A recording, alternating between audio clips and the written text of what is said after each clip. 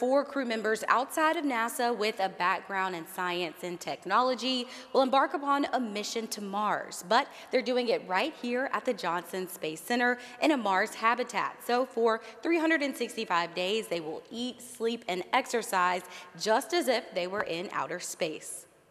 As we're moving from near Earth orbit or low Earth orbit to missions further away from Earth, we really need to understand how we're impacting crew health with more limited resources. NASA's Moon to Mars exploration started with missions like the Artemis launch and continues with this Mars simulation habitat. It's about the size of a 3 to 4 bedroom house and will be used for NASA's longest analog mission to date, 365 days. It's an isolation and confinement mission for a year with a crew of 4. We're putting in realistic simulations, so they're going to be doing realistic Mars tasks. They're going to have a lot of exploration activities in our sandbox, which will be more Mars realistic. From the sand to the 3D printed walls, this Mars habitat will be a place where the volunteers will practice their personal hygiene and health care, like drawing blood. They will also exercise, grow food, and collect geology samples. We are going to be measuring their performance,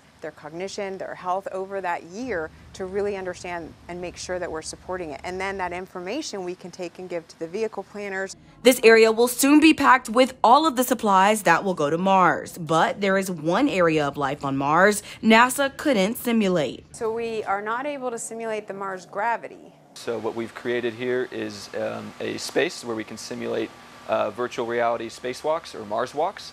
Also simulate a variety of other expected tasks that we might see on Mars, such as geology, removing dust from your spacesuit or solar panels, to repairing the habitats. Once they're here, the volunteers will go through training similar to if they were preparing for an actual mission to Mars. They will have limited communication with family and friends with the same delays that they would have in outer space.